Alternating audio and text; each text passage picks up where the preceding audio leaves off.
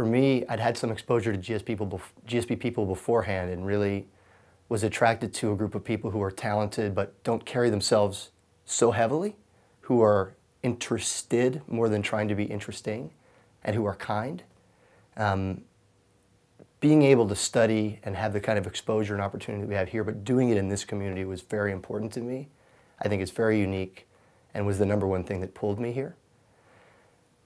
The second thing here that I think is unique is just, if my interest is in social sector, general management, and entrepreneurship, I don't know if there's any place in the world that's better for those things. In each individual area, Stanford is among the best, possibly the best program that I'm aware of. And to have all those things in one place is unbelievable. So what that means for who comes here, who I can play and learn with, who had come here, the access to organizations, the access to program and learning is unparalleled and a wonderful fit for me.